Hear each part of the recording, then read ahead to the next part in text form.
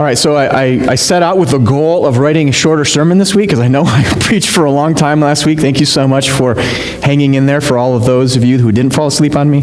I really appreciate it. But there was just a lot to cover last week. There just really was. And I hope that the word from last week really brought change into your life. So this week I set out to write a shorter sermon, and yet I have the same word count as I did last week. So we'll see what it ends up being. But let's open our Bibles to James 1, 22 through 25. James 1, 22 through 25. Now here we really get into sort of the meat and potatoes, so to speak, of what James is all about.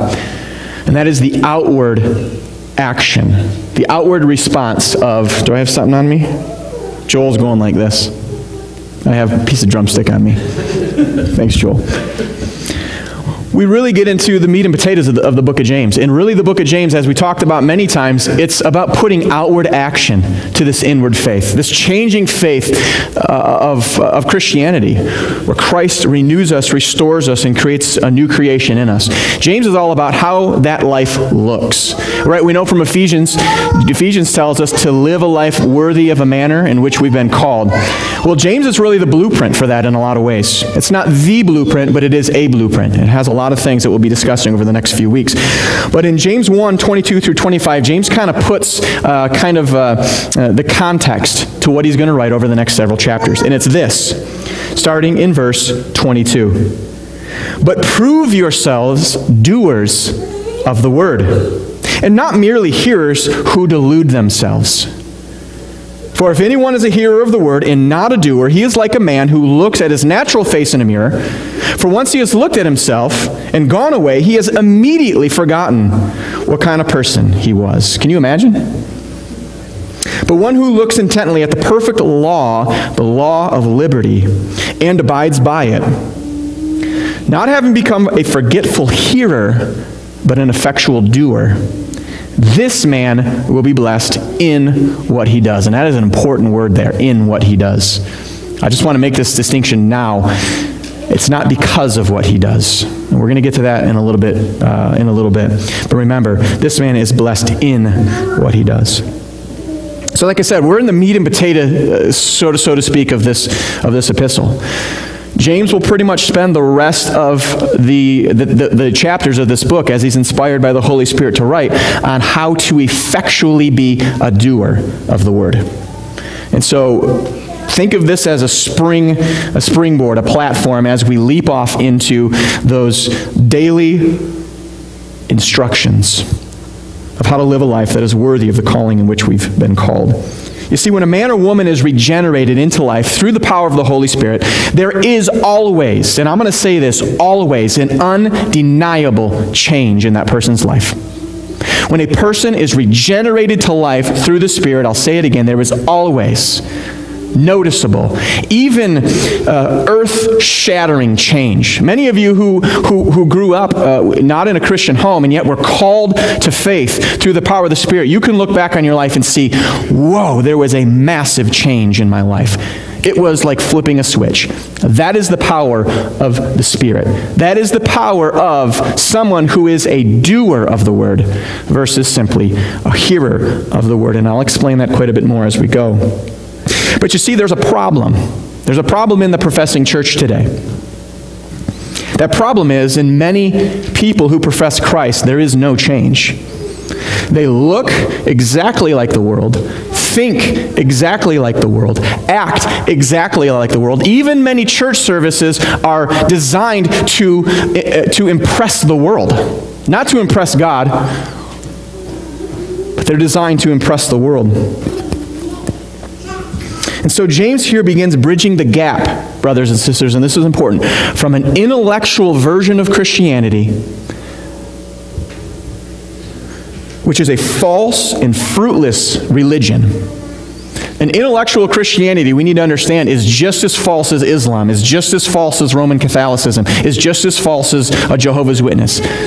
Intellectual Christianity is what James is trying to differentiate between that and a saving faith in Jesus Christ, which always produces good outward fruit. Remember what Jesus says in Matthew 7:19. He says, whichever tree does not produce good fruit will be cut down, and where will it be thrown? Into the fire. So church, we need to understand, first of all, that James is not saying we are saved by our good works. That is why he says we'll be blessed in what we do, not blessed because of what we do. What he says is, if you are truly saved, if God has truly come in through the power of the Holy Spirit, regenerated you to life in him, you will produce good fruit. It will be inevitable. Now, as we read in our main text this morning, one question that always comes to mind is, if James says we must be a doer of the word, what in particular is James referring to? Or is he just referring to a doer in general? We must look at the Word of God and just do all the things the Word of God tells us. And that's an interesting question, and one that's been debated throughout the centuries. However, I'll save you some suspense and some study, and I'll just tell you, I believe James is referring to a very specific act when he says you must be a doer of the word. And I didn't come here alone. Actually, the vast majority of biblical scholars land on this same point. And as we examine the Word of God further, I'll make that much more clear. But James is actually talking about very specifically what we must be a doer of. What we must be a doer of. And so when we come to the Word of God, we must come to the Word of God with a proper understanding of the context. Otherwise, we won't get what James is saying here, and we won't get what he's getting at down the road. And when it comes to a true saving faith, one that produces an outward change, one that transforms a hearer into a doer, we must always start with the gospel. And that is really what James is pointing to here. Now, there are several reasons why we know James is pointing to that effectual calling of the gospel, that changing of the gospel. There are several points that help us point us to that. And we'll get into that in a moment. But it is the gospel, church, first and foremost, that changes a man from a state of death, from a state of simply hearing, to a state of understanding and doing. The gospel is the only message on earth that has the power to do that. The only message on earth that has the power to do that. And the Word of God plays a vital role, church, in the gospel, right? We wouldn't know the gospel unless it were here. So the Word of God plays a vital role. If we look back, and if you have your Bibles open, you can do that. Look back to verse 21. What's the last half of sentence that James writes before he writes verse 22? Amen. He says, the last half of that. Receive the word implanted, which is able to save your souls. So there's no mistake that James is pointing to the gospel here. The word implanted that is able to save our souls is what? The gospel. It's the only thing that can be implanted in the heart of a man that can save us. There's no other word, there's no other message given to men that they must obey to be saved. And so immediately following this statement from verse 21, receive the word implanted, which is able to save your souls. Then he declares that after hearing this word that is able to save your souls, we must prove to be a doer of that word that has been implanted, the gospel. And so with this in mind, let's clarify this message together and this meaning together, starting in verse 22. It says this, but prove yourselves doers of the word, and not merely hearers who delude themselves. Really, what James is doing here is he's just echoing the teachings of Jesus. That's all he's doing. No amount of hearing, church, no amount of knowledge, no amount of intellectual prowess can save a man. What does Jesus say to the Pharisees all the time? An example out of Mark 4:12. This won't be on the screen, but many of you may know this. Jesus talking to the Pharisees, he tells them, while seeing, they may not see and not perceive. While hearing, they may hear and not understand. Otherwise, they might return and be forgiven. So Jesus is talking to the Pharisees. He said, even though they hear, even though they see, they don't understand and they don't truly perceive. And that's a direct quote from Isaiah 6:9. Mark 4:12 is a direct quote by Jesus from Isaiah 6:9. Or what about when Jesus pronounces the 7 woes to the Pharisees? Remember, I preached a whole, several weeks on the 7 woes. Probably at least 7 weeks. That's my guess. What does Jesus say to them? Does he say to the Pharisees, you don't have the knowledge, you don't have the intellectual understanding of the Word of God? No, he doesn't tell them that. He tells them that they don't do the things the Word of God tells them to. And because of that, Jesus calls them what? Blind guides and hypocrites. You see, the Pharisees' problem wasn't that they didn't know what the Bible said. The Pharisees' problem was that they were not doers of what the Word of God said. And that is the catch this morning that we'll discuss. They did not practice what they claimed to know. They did not practice what they had knowledge of. What would you think if I told you that I was hit by a semi-truck on the way to church this morning? I was walking down the highway and a semi just came and whacked me at 75 miles an hour. That's why I was a little late. What would you think of me? You'd think I was a liar, right? Because if I was hit by a semi-truck on the highway this morning, I would be changed, wouldn't I? I would be quite literally changed in an instant. Unrecognizably changed in an instant.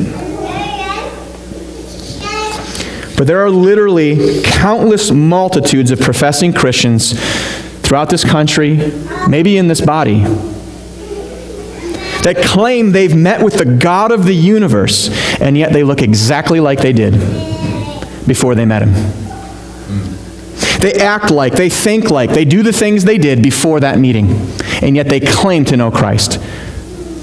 Brothers and sisters, truly meeting the God of the universe through the gospel of Jesus Christ will change you far more unrecognizably than getting hit by a semi-truck if you truly met your Savior.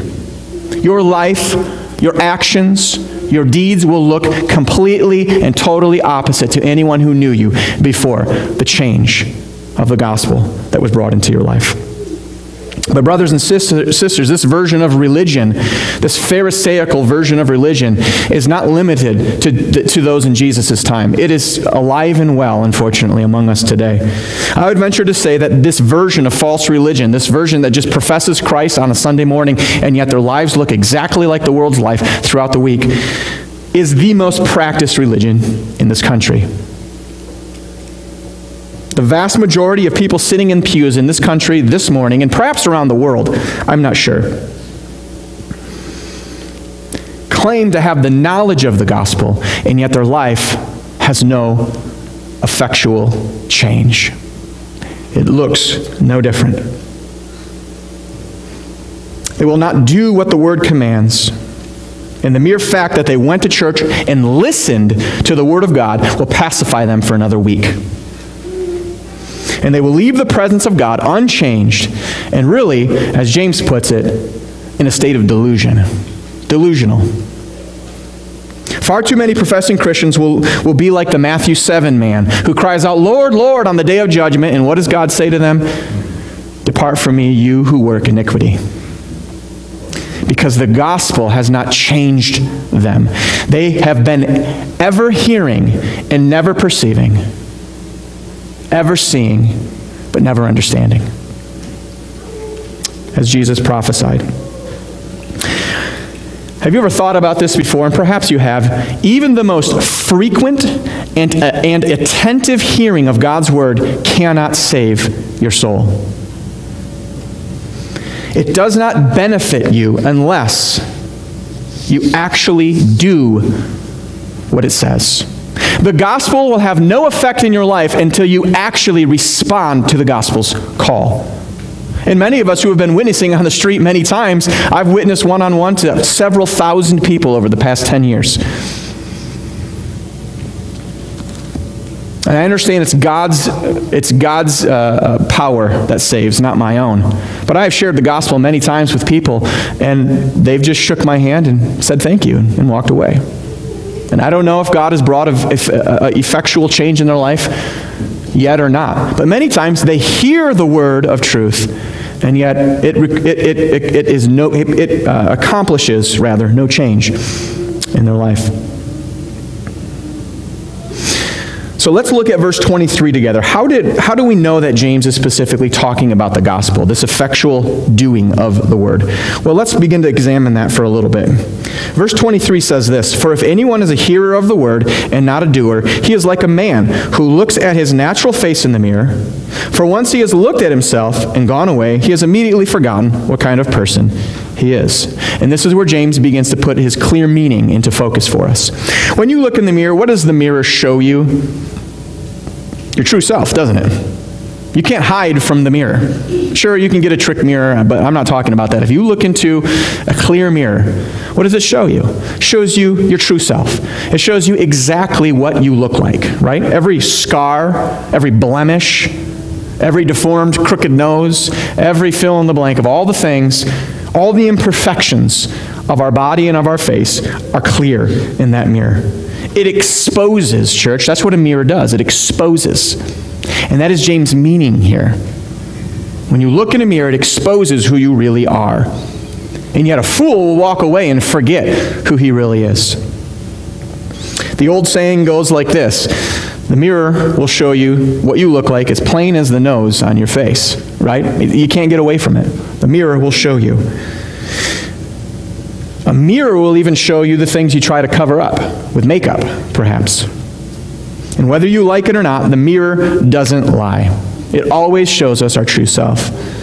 In church, the Word of God does the same. And that is James's meaning here. The Word of God does the same. It exposes us, church. It is like a mirror unto our souls. It shows us our true self. James is telling us that the word of truth is able to save our souls in verse 21. And then verse 22, he says the word of truth is like a mirror to our souls. And the true reflection of our soul, brothers and sisters, is not pretty, is it? The true reflection of who we truly are, apart from Christ, is not a pretty thing. It's not a pretty thing at all. The Word of God is a lamp that illuminates the darkness of your soul, illuminates the darkness of your human sin. It is a spotlight into the true state of your spiritual condition, just as a mirror is a spotlight, so to speak, into the true state of our physical appearance. The Word of God, brothers and sisters, was not given to us to flatter you or to flatter me. It was given to us to expose us, to expose our sin. Specifically, James is talking about how the law of God exposes the sin of man. The whole world is guilty before God, and the 10 Commandments show us just how guilty we are. The Mosaic Law. And that's what James is referring to here, to being a doer of the Word. What is the mirror that shows us our true self? Well, it's the law. How do we know James is talking about the Old Testament law? Because in the very next verse we'll get to in a minute, he talks about the law of liberty, which stands opposed to the law of death, as Paul calls the Old Testament law. And we'll get to that in a moment. Have you ever thought about why society hates the Word of God so much, church? Why does society hate the Word of God? Think about why every organization, secular organization you can think of, wants the 10 Commandments removed from schools, removed from courthouses, removed from government buildings. Why do they not want to look upon the 10 Commandments, church? Because it's a mirror that shows them and exposes their sin. That's why the world hates the word of truth. That is why the world hates to look upon and gaze upon the mirror of God's word, which is the law. It's because the word of God and the law exposes just how horribly ugly and sinful man is. Just how filthy every man is before a holy God. And there are two reasons, like I said, we know that James is referring to this law as being the mirror here. The first is, in the next verse, which I already mentioned, he refers to the law of liberty. So there's a contrast here. He says the word of truth is like a mirror, shows a man his true self. And then he talks about the law of liberty in the next verse.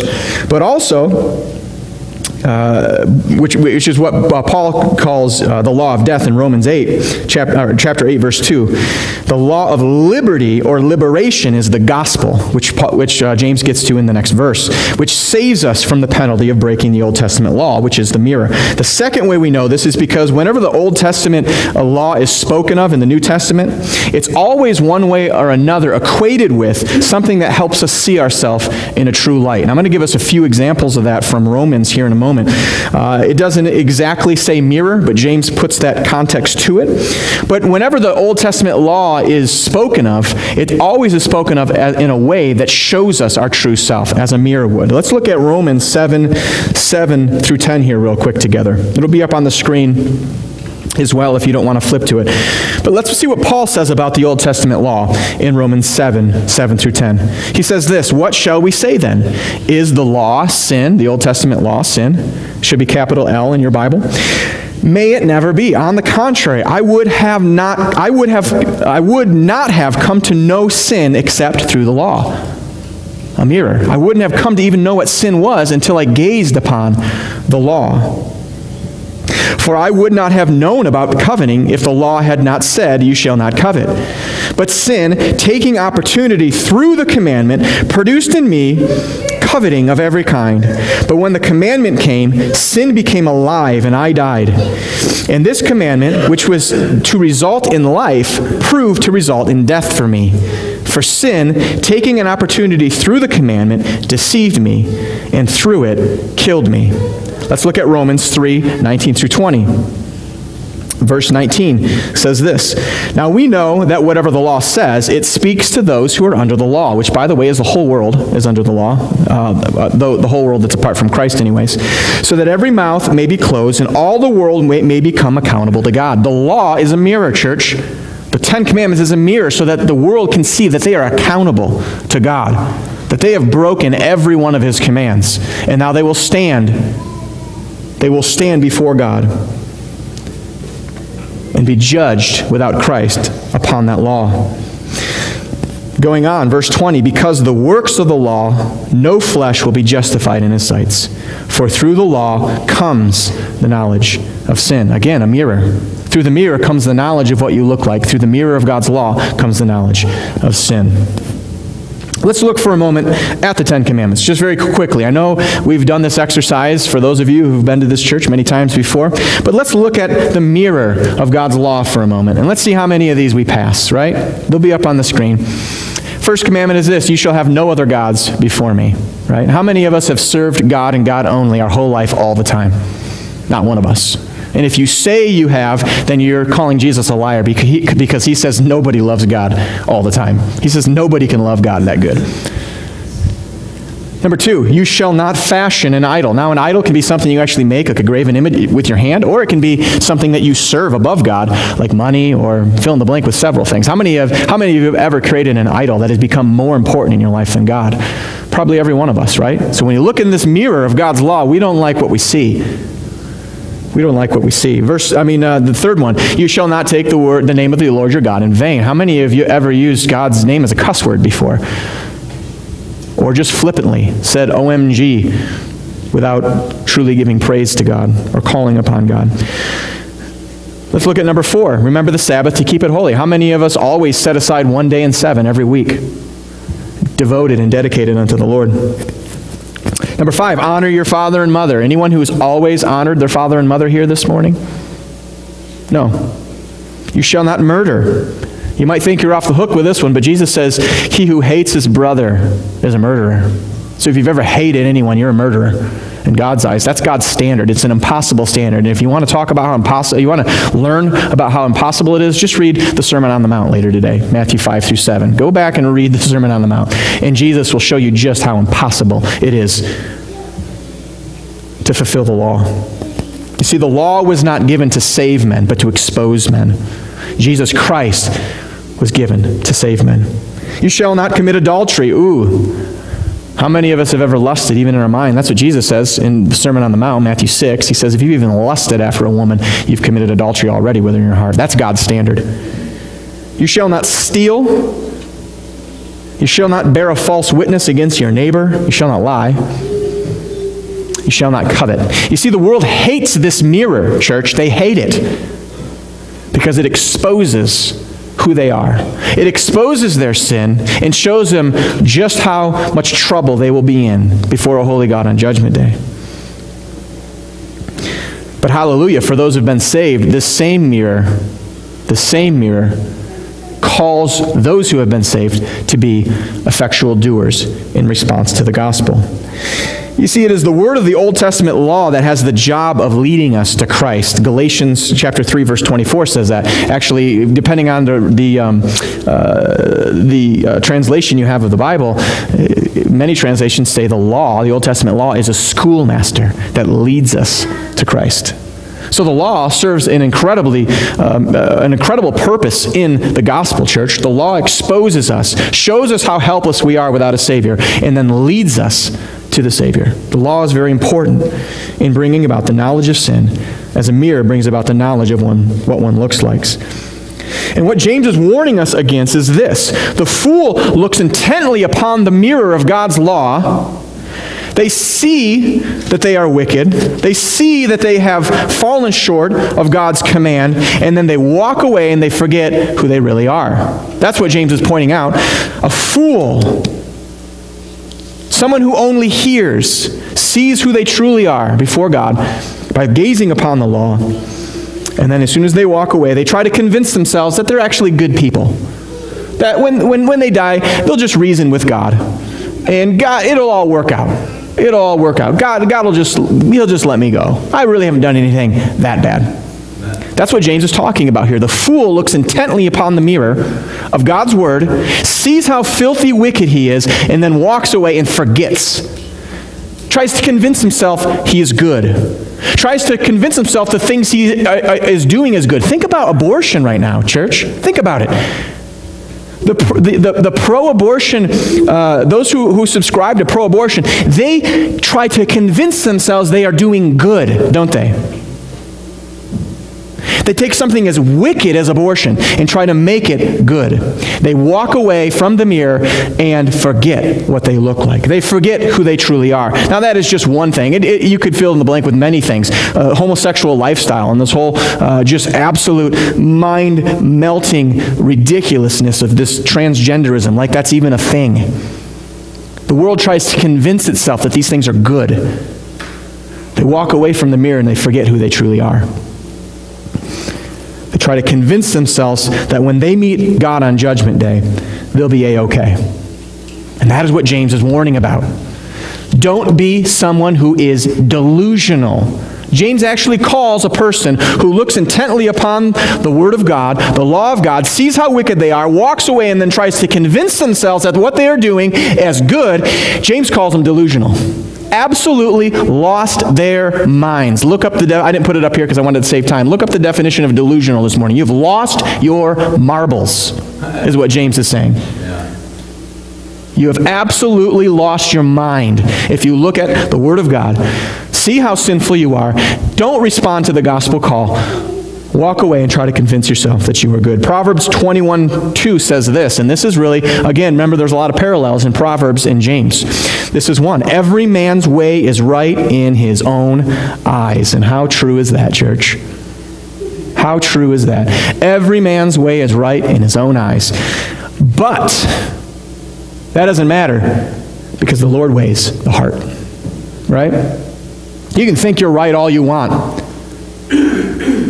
But it is the Lord, and the Lord alone, who has set the standard, church.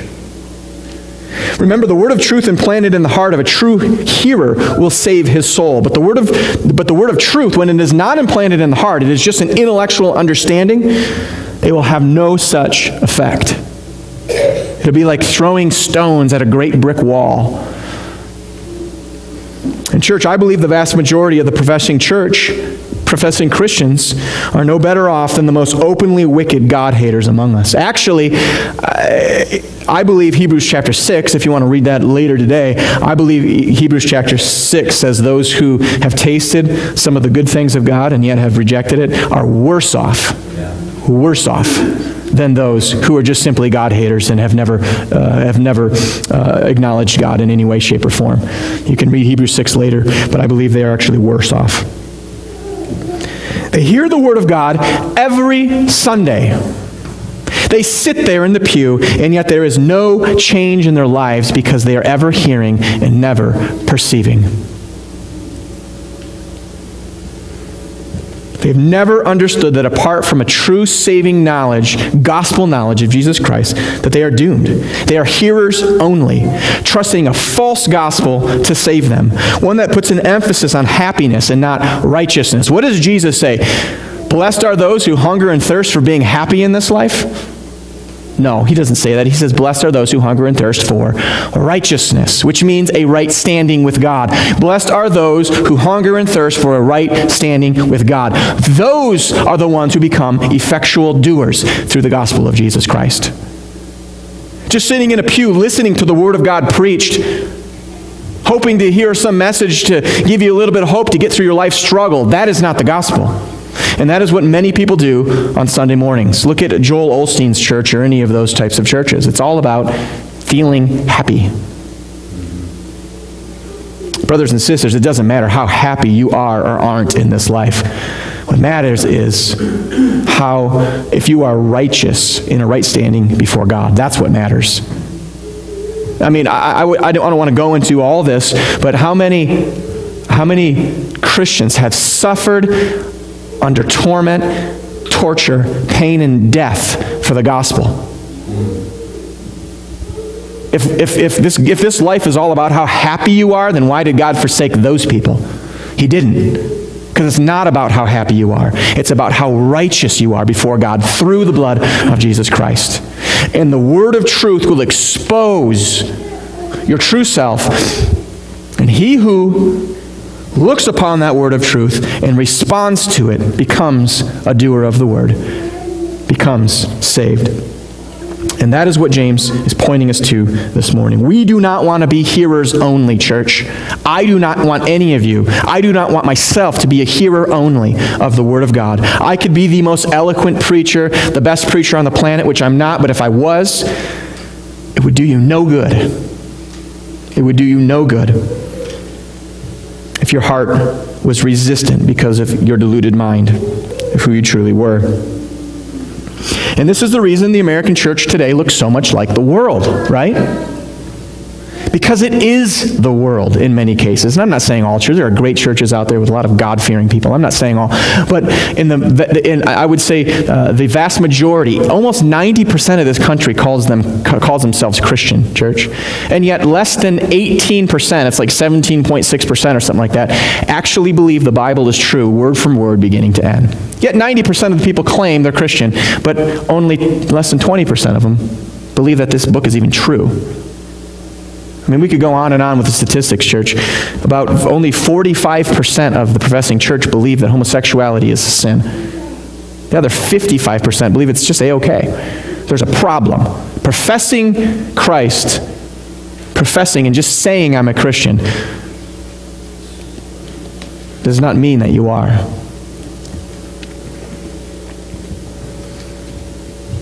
The world is delusional. Church, even many professing Christians are delusional. They forget who they truly are. They think they are saved when they are not, and the proof is where? According to James, it's in their lifestyle. It's in the things they think, how they act, what they do. There's the proof. The proof is in the pudding. Many of us know that old saying. The Bible is very clear. The proof is in the pudding. Your life will be different. You cannot meet the Creator of the universe in true gospel-saving fashion and remain the same. It's impossible. Now, don't become confused like Martin Luther did. Martin Luther became a little confused about the book of James. He called it the Epistle of Straw. He didn't like this book because he thought it taught good deeds will save you. That's not what James is saying. Absolutely not. Your lifestyle, your good deeds can never save you.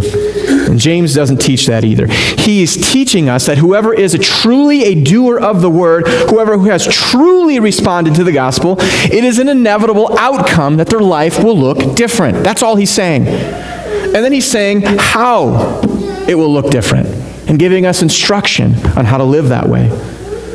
Right? It's by default. The Christian, the true gospel-saving grace of God to Jesus Christ, the true Christian, by default, they will look different. And if you are not changed this morning, if your life looks more like the world than it looks like what the Bible teaches us a Christian ought to look like. Remember, Christian just means Christ-like. We're to be more and more Christ-like. Now, obviously, we're never going to attain that because Jesus Christ was perfect. But are we working towards that? When you look back 10 years ago, are you a different person now than you were 10 years ago? Has God done effectual change in your life that now you are an effectual doer of more and more things of God's Word? It's called sanctification. Are you more sanctified now than you were 10 years ago?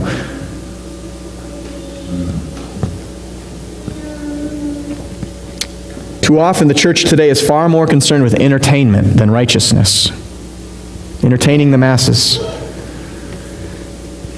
And what I believe the version of Christianity that many people profess in this culture today are simply emotional hearers of the Word of God. They hear the Word of God, they get all emotional about it, they say, yeah, I'm going to do that, and then they leave, and then Monday they're doing the same things they were on Saturday before they went to church. Why? Because it's impossible for a man to change himself. That's why. So you see, when the power of the Holy Spirit hasn't changed us and quickened us to life, you can try and try and try and try and try and try, and you will fail and fail and fail and fail and fail and fail.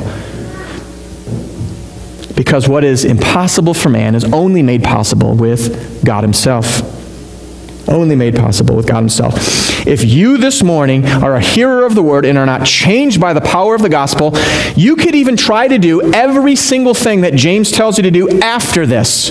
Because James will get into moral living. And all it will accomplish in your life is maybe some form of morality. Not a saving faith. That's why we must start here, and that's why James starts here with the gospel. An effectual doer is one who has been transformed by the power of the gospel. In being transformed by the power of the gospel makes everything else he's going to say actually accomplishable.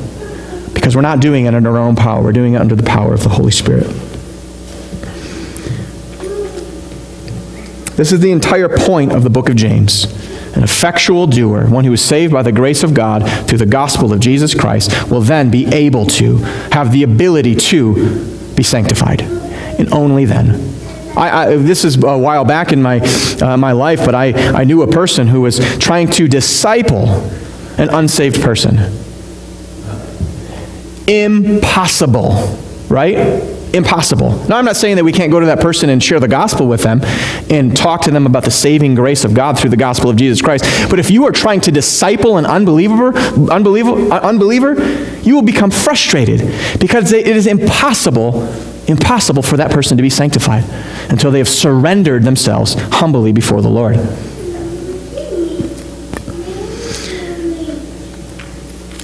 We're going to get into this in greater detail of the effectual doing beyond the gospel, the effectual doing of the call of the Christian, the God-honoring lifestyle. But church, it all starts here with the gospel. It all starts here. It always does.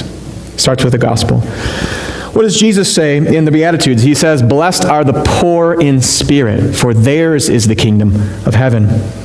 Spiritual poverty is a lost art in today's culture, church. I would say just in today's culture in general, but especially in the Christian church as well. We are called to spiritual poverty, and I preached a whole message on this a couple years ago. You can find it in our archives if you would like to listen to that later. Church, we have been force-fed that we are somebody, that we have rights, that we are important, that we ought to have very high self-esteem of ourselves. That is what the culture teaches us, church. I was in school, in public school, and I was taught that from when I was a little kid all the way through. A high self-esteem is very important. No. A low position, understanding your low position and who you truly are is what's important. Now, I'm not saying we walk around with like eating worms, woe is me. What I'm saying is understanding who we truly are is the only thing.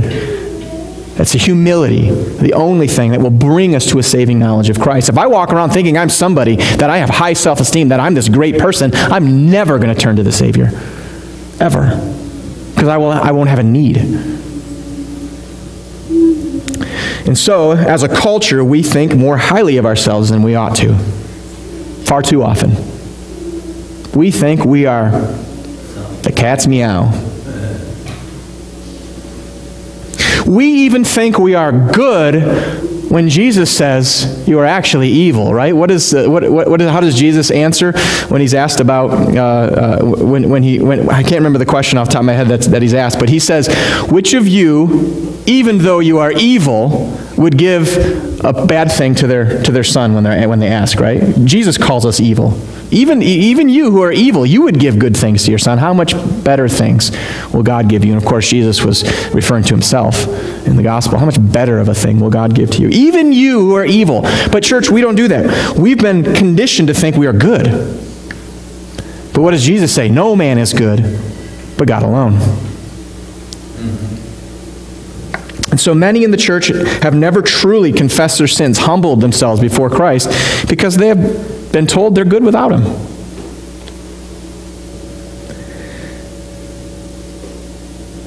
And I say this, and so does the Bible. No, you are not good. And no, I am not good. I am a wicked man saved only by the grace of God. Hallelujah. And only when I humble myself after hearing the gospel, repent, and become an effectual doer of the word of truth. What James says over the next few chapters is moot, like I said before, if you are living this morning in a life of delusion. If you have not surrendered in humility to the gospel of Jesus Christ, you have no point in listening to what James says next, because it will be like this. It'll go right over your head. If you are not truly saved, if you are not a doer of the gospel, the doer of what the gospel calls you to, which is, like I said, confession and repentance, then ultimately you will perish on the last day, regardless of if you read the rest of this book or not. And so, brothers and sisters, the mirror of God's word mortally wounds our souls, and it ought to, and it should. When you read the Ten Commandments, it should be like, yes, I've done that. I've fallen short there. Oh, Lord, I have committed that sin more times than I care to admit. The Old Testament law wounds our souls. But hallelujah, the law of liberty heals our souls. And that's what James gets into next in verse 25. He says this, but one who looks intently at the perfect law, the old law wasn't perfect. James is making that case. Paul makes that case throughout Romans. The old law wasn't perfect. The old law was a law unto death, as Paul says. It only produced death. It is impossible for you to keep the whole law. James will go on to say later on in this book, I think it's chapter 4, that chapter 2, he who keeps the whole law and yet breaks it at one point is what? Guilty. That's what James says. Guilty. You could keep the whole law and yet break it at one point. You're guilty. You're toast. You're done. You are condemned before a holy God. You see, the New Testament, rightfully so, goes out of its way to make sure we know that the whole world is under the Old Testament law. I've heard Christians say the Old Testament law doesn't really matter anymore. Oh, I just knocked my thing off. How foolish of a statement. The Old Testament law is binding to every single person who is not in Christ. They will be judged based upon that law on Judgment Day. And that's why James says this, but he who looks intently upon the perfect law, the law of liberty, which is the gospel, and abides by it, not having become a forgetful hearer, but an effectual doer, this man will be blessed in what he does. Don't you just love that three-letter word that James starts verse 25 out with? I love that word. The word is but. Praise God, there is always another promise, right? The promise for those who are never effectual doers, that forget who they are when they look upon the law and try to convince themselves they're good, they're condemned. But praise God, there's a but here. But he who abides by the perfect law, the law of liberty, he will find life. After looking upon the law of death, the Ten Commandments, and becoming convinced that we are, as Paul says, those who have transgressed the law, the one who looks intently upon the law of liberty, the gospel, and abides by it, he will find God's eternal blessing. Praise God this morning, church. Because if the story ended with the law of God, if God just simply gave the law to Israel and never gave anything else, we would all be condemned to hell with no way out. But he didn't. because he gave us the gospel, the law of liberty. Now we must understand that James is not saying that the gospel frees us to practice sin. That's not what the law of liberty is. Paul even says, may it never be so, right? May it never be so that I can just continue on sinning, right? We need to think of the law of liberty, as James has described it, as the law of liberation. It liberates us from death. It doesn't liberate us to sin. It liberates us from the penalty of sin. It's the law of liberation, the law that sets us free. The law of liberty, then, is the gospel promise, church. Humble yourselves. Confess your sins before God. Follow him. Confess your sins before God. Look upon Jesus Christ and his blood as your only way to righteousness with the Father, and follow him. You see, the gospel is the biggest solution to the world's biggest problem. When you turn on the news, it's so disheartening, all the stuff the world is concerned about. I'm not saying some of those things aren't important, church, but the most important thing never gets talked about on the news. The biggest problem in the world is sin.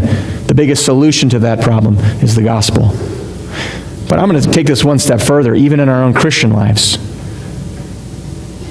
How many times do you talk and talk and talk about things with people who are clearly not saved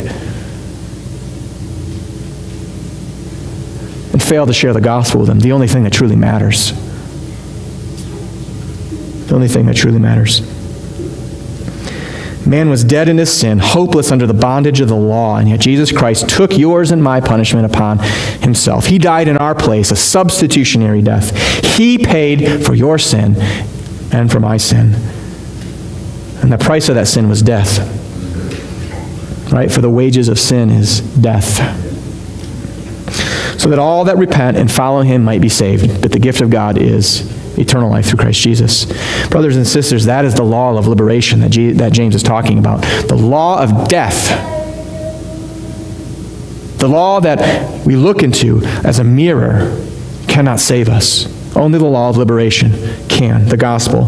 Those who were once slaves to sin and slaves to the penalty of sin have been set free, not to sin more, but to be rescued. But there's always a qualifier with the Word of God, isn't there, right? If you read Deuteronomy, I just got done reading it. It's been a couple months now, but I just got done reading through Deuteronomy. When God gives his promises, it's always if, right?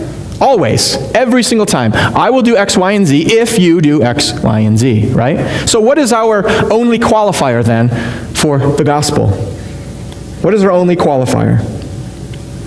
He who not only looks intently into the law of liberty, James says, but he who abides by it, right? Abiding by it means living by it, staking your whole entire life upon it. That's what James is saying.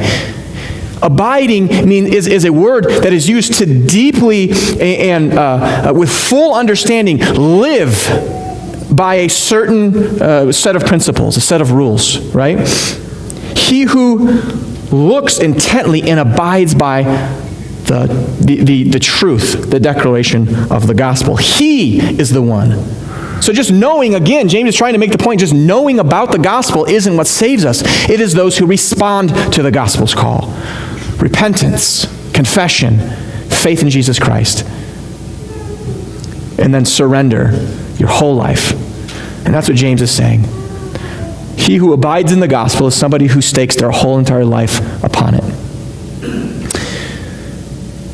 In John chapter 15, Jesus pleads with his disciples to do the same thing. Remember John chapter 15? It's the chapter where Jesus spends most of the entire chapter saying, "Abide in me, continue in me. I'm going. I'm going to die, but you must continue on in me. You must abide in me. You must stake your life upon the gospel, the things that I am teaching you. You must remain firmly planted, grafted into the vine." That's what Jesus says in Matthew 15. We must walk with him and follow him, church. We must obey him. And that is James' final point, because that is the way to blessings, church. That is the way to blessings. And unfortunately, there are all sorts of bad teachings out there of how to find and receive God's blessings and rewards. There's a lot of bad teaching out there. Oh, it's hard to... It's so sad. It's so sad. I don't even have time really to get started on how much bad teaching there are to how to find blessing and rewards in God's kingdom. James tells us right here, he who abides in the gospel will be blessed in what? Just once in a while? No, he'll be blessed in all that he does. He who abides in the gospel. That's how we come to God's blessings in this life and the next, church. Let's read the end of verse 25 again. I think I have it right back here. He says this. Well, let's read the whole thing. But one who looks intently at the perfect law, the law of liberty, and abides by it, not having become a forgetful hearer, but an effectual doer, so one that lives and stakes his life upon the gospel, this man will be blessed in what he does. There's no other qualifier there, church. Walking in the gospel and living a life directed by the gospel is how we find God's blessing. There's no special prayer to pray. There's a book, many of you have probably read it. It's garbage, don't read it anymore, called the Prayer of Jabez. It's ridiculous. I'm not saying Jabez's prayer was ridiculous. I'm saying the interpretation of this man who wrote the book is ridiculous. Church, there's no special mantra you can pray to find God's blessings in your life. James tells us what it is. Abide in the gospel. And everything you do will be blessed by God. There's your format, church. There it is. Now, I'm not saying we don't pray, Lord, bless this thing that I'm about to do for your purpose and your will. But the problem is in this culture, especially in the name it and claim it culture, the prosperity gospel culture, is that blessings are equated with money and riches and new cars and homes and vacation properties and baloney. That is not what the promise of the gospel is. That is not the promise. That's not even the promise of these blessings. It just means that everything that we do that is governed by a life lived in the gospel will be blessed of God in one way or another. Doesn't mean money. In this prosperity culture, we've turned it into that. There's no magic mantra you can pray, church. We must live a life governed by the gospel of Jesus Christ. We must commit our lives to Christ, to walk in the gospel, to abide in the gospel truth, and to allow the Word of God to govern our every action. That is how we will be blessed in what we do. It's that simple. It's hard to do. It's hard to do, but the explanation is that simple.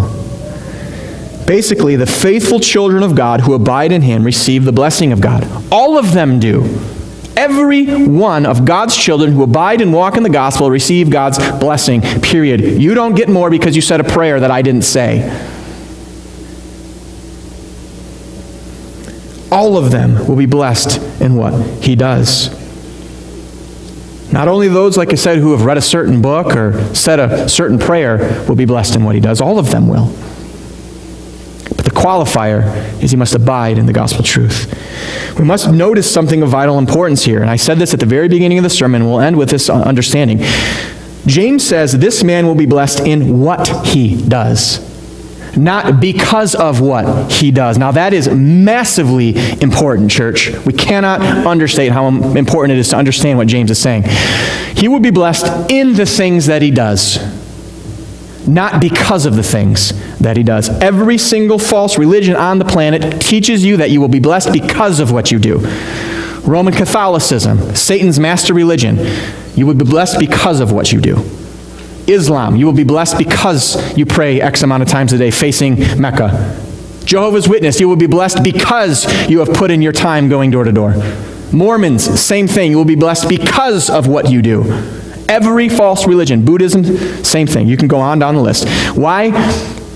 Because Satan is the ultimate creator of false religions, and he is going to do everything opposite of what God tells him to do. That's why every false religion tells you you'll be blessed by what you do. Your deeds will acquire you favor with God. The gospel stands apart, church. The only religion on earth that says you can do nothing to earn God's favor. Nothing. You are hopeless. You are helpless without a Savior. Jesus Christ, the world's only true hero, brothers and sisters, only true hero that has come in and has saved us from the bondage and the slavery to sin. That's it. You will be blessed if you abide in the gospel. You will be blessed in the things you do, not because you have done them. Anyone who teaches you that you will be blessed because you say a prayer, because you have read a certain book that some other Christian didn't, that is heresy. That is not the teaching of God's Word. The man or woman who abides in the law of liberty, the gospel, rests and remains dependent upon the gospel's promise. He will be blessed in his work. Everything we touch will be blessed. Now, that does not mean money all the time. We got to just pound that out of our heads in this country. Money and possessions. Actually, I'd say God probably, if he was really treating us fairly, many of us, he would withhold money and possessions from because we'd blow it. That money would become our God.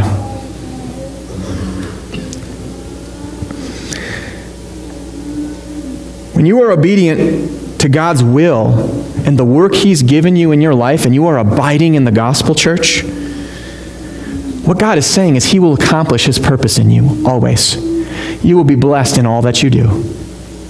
When you go to work, maybe a job you don't even like on Monday, and yet you do that, abiding in the gospel's power, abiding in who you are in Christ, and doing whatever God sets before you, the way he's called you to, God promises a blessing in that. He'll bless that situation, that scenario, that workplace in some way because you are abiding in Christ. And again, the blessing, church, isn't found in simply hearing and knowing about God's word, but doing God's will, which is what? God commands all men to repent and be saved, right? That's God's will for man. Those of us who have repented and are saved and are abiding in Christ, you are doing God's will just in that step. And of course, there's much more to do. James gets into that later, but it starts here. And I hope you understand the importance of what James is saying here. Anything else he says next doesn't mean a thing if you are apart from Christ.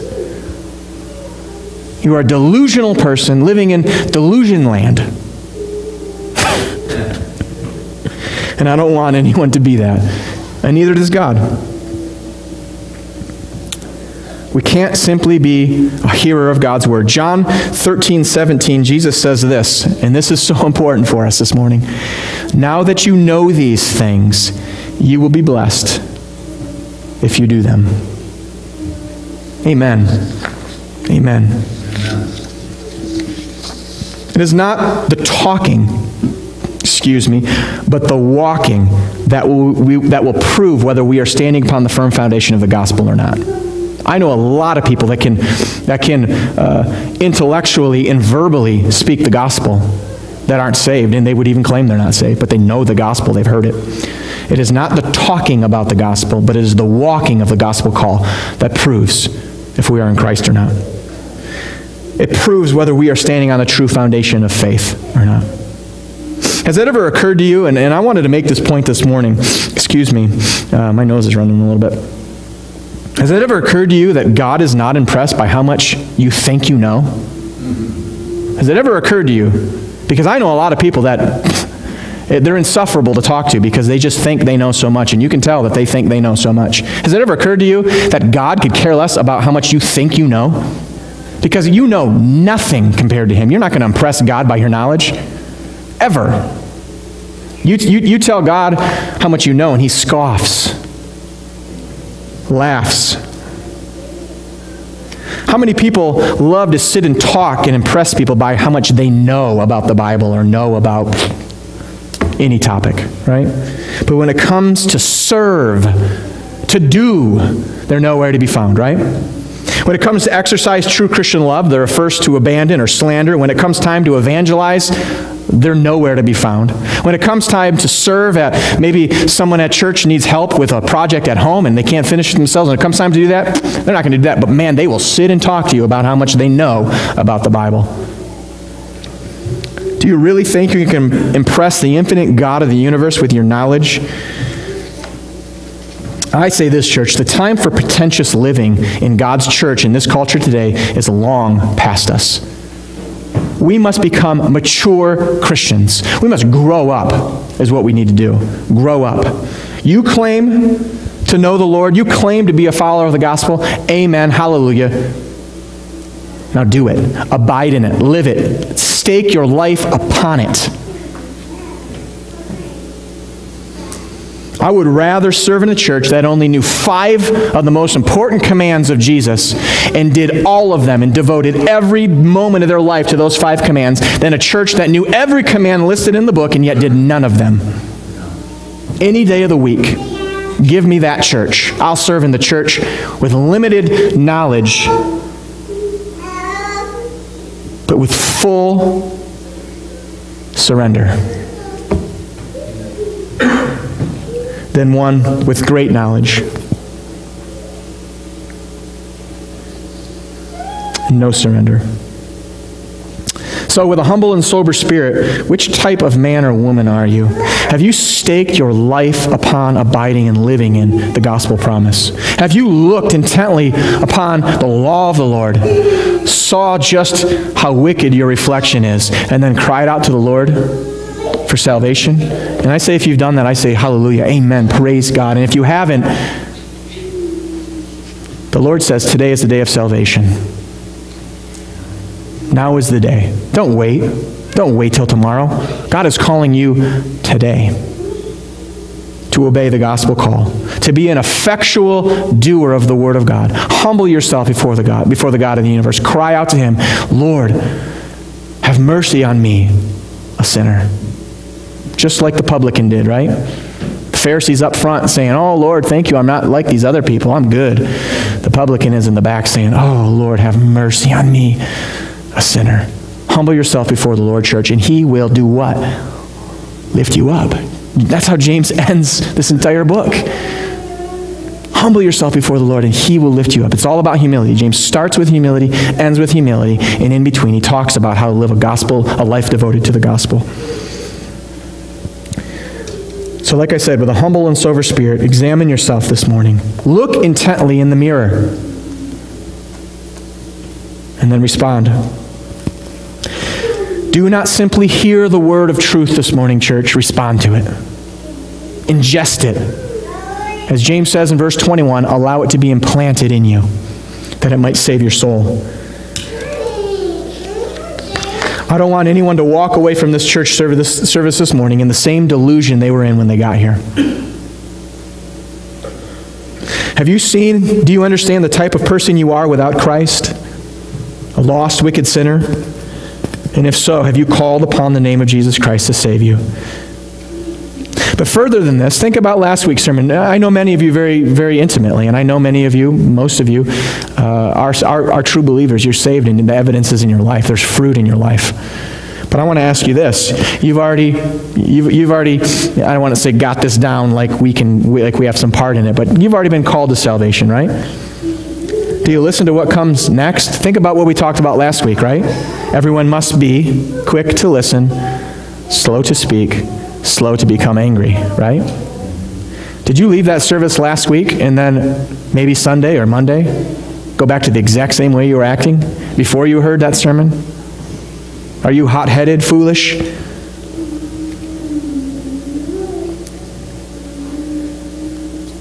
If you are a believer this morning, does the word have any effect on you anymore? Or have you outgrown it?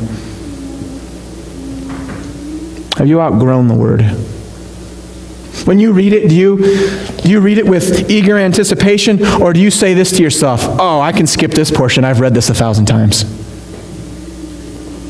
I hope not. I hope every word of this incredible truth, when we pick up the Bible, we look at it and we feast upon it like it's a banquet. And we're a starving man or a starving woman. Allow the word to change you, church. If you are a new creation in Christ, I say hallelujah, but now continue to abide in the word of truth. The word of God is an agent of change, church. And if you continually leave the presence of God's word, whether it's on a Sunday morning or a Bible study at home or whatever, if you continually leave the presence of God's word unchanged, then James is warning you, you're living a life of delusion. Wake up. Wake up. Humble yourself before God. And I say that again. Today is the day to humble yourself. Call upon the Lord for salvation. And if you've already done that, and if you are a true believer, then call upon the Lord this morning to renew your heart, renew your mind, and to open up his word of truth to you that it might change you, sanctify you into the person God has called you to be, so that not only you might be saved, but that you will be blessed in all that you do. Continue. Abide. for his glory and his name's sake. Let's pray.